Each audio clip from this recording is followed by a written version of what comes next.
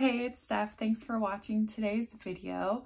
I'm doing my first update to the Women Who Rock Project Pan.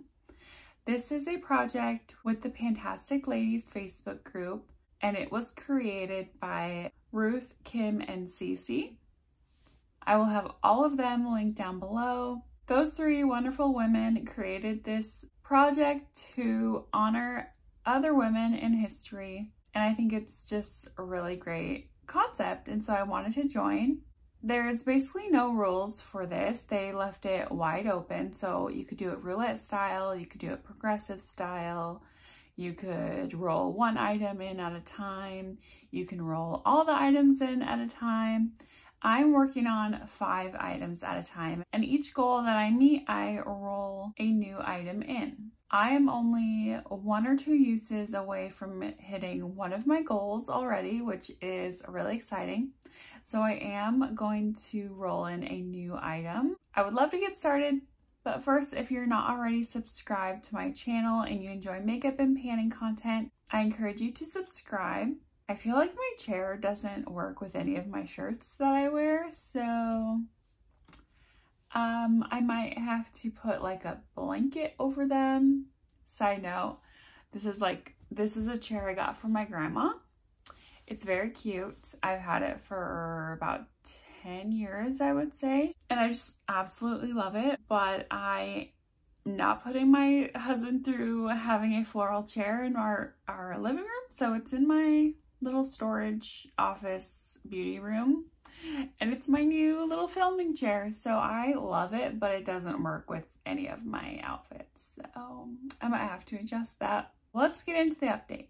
The first item I've been working on was for Beyonce, Who Run the World Girls, and the prompt was for a product from a female-owned brand.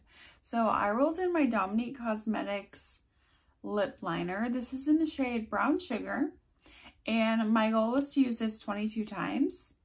So far, I've used it 7 times, which is pretty good for me because I do not gravitate towards lip liner. I have to remind myself to use it. I am wearing it today in combination with my Autumn liquid lipstick from my Throwback 30 project pan. So I have 15 uses left on this.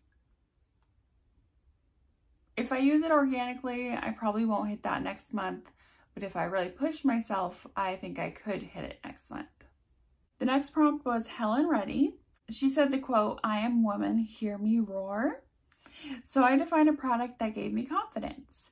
And I always feel confident when my makeup is set in place, especially for my oily skin.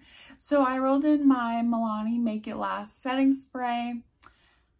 I also had the goal of using this 22 times, and I used it 12. So I'm pretty happy with that progress. I think I'll definitely hit my goal next month. And when I rolled it in, it was brand new. You can see my new line marking. This is a very big bottle, so it'll last me quite a long time, which I love because this is my new favorite setting spray.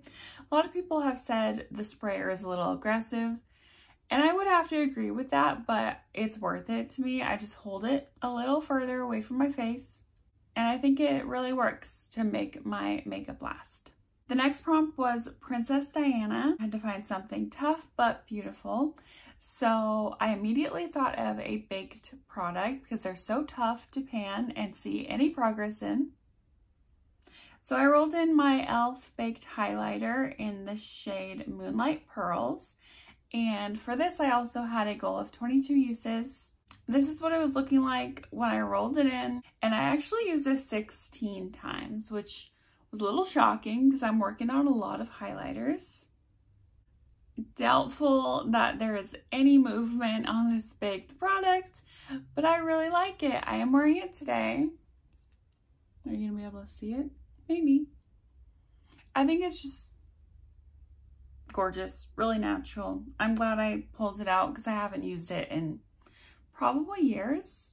It's a very old product in my collection, but I think I got so many uses out of it, even though I'm panning other highlighters, is because some days I would use one highlighter on my cheekbones and then a different highlighter in my inner corner, and I count that inner corner as a use as well. So I've kind of been mixing my highlighters. I've done that in the past, and I think it still counts in my eyes. The next prompt was Anne Frank, and I had to find something that makes me feel brave.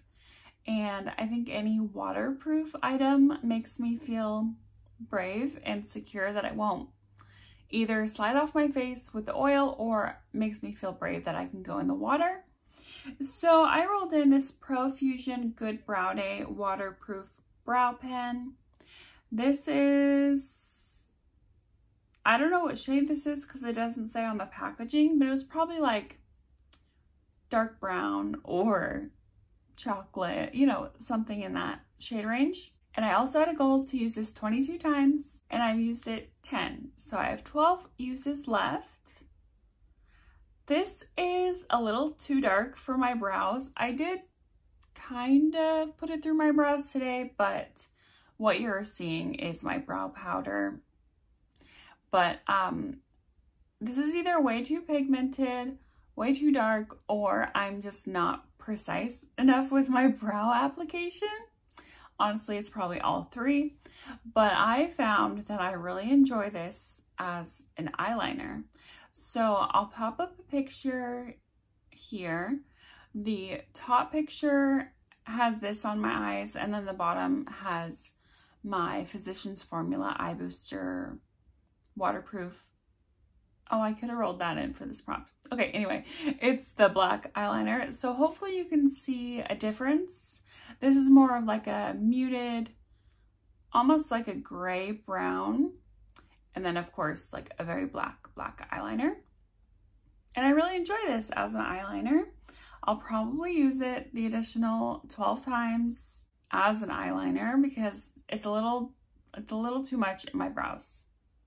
And then the last prompt that I am kind of rolling out because I'm only a couple uses away from my goal is Julia Child, and that is for a food themed item. So I rolled in my Too Faced Born This Way Sculpting Concealer, and this is in the shade Marshmallow. I also had a goal of 22 uses, and I've used it 20 times this month. I'm pretty sure I use this every single day that I wore makeup, but I feel like I wore makeup more than 20 times. But anyway, I only have 2 uses left to hit my 22 use goal. I'm definitely going to use it. I love this concealer. But I am panning another concealer in my Graveyard Project pan. There's no windowing, but I feel like I'm super close to taking the stopper out. But I am rolling it out of this project, so I will be randomly generating a new number. There are 20 prompts in this spreadsheet that the ladies created. So I randomly generated 1 through 20 and I got 11, which is for Katy Perry, Roar. I really love that song. And it's a product that makes you feel fierce, which I try to plan ahead. In my spreadsheet, I either put an item that I absolutely want to use for that prompt, or I just write some ideas for when I roll the prompt in, that I have kind of like a starting point. So for this, I put either a red lipstick, a liquid liner, or a perfume. So even though I'm panning 3 perfumes right now in my Throwback 30, 2 of them are minis, and one of them is a very summery scent, which I might, you know, stop focusing on. And then one of them is a really good like mixer perfume. It's like the Almond Blossom one. I can pair with basically any perfume so far. So I'm gonna roll in my YSL Black Opium. This is just the 0.25 fluid ounce bottle. And as you can probably see, it's full. I've used this once since I hauled it in my spring haul. I shared this, and this perfume definitely makes me feel fierce. It's very like sophisticated. Oh, it's like a very, well, you guys know this. Everyone talks about this, and I'm sure that you've smelled it yourself. I've really wanted this perfume for a long time. Every time I went into Ulta, I would smell it, and I finally caved and got the little one. Honestly, I don't think I would ever spend the money on the full size unless like my husband got it for me for our anniversary or something. But I want to get through this before I commit to the whole bottle, because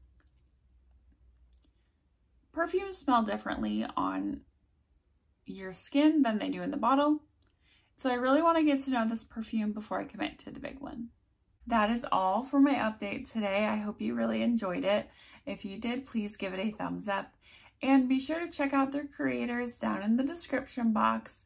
I love watching their videos here on YouTube, and I also follow them on Instagram. And again, if you're not subscribed to my channel already and you enjoy makeup and panning content, I encourage you to subscribe so I see you in my next video.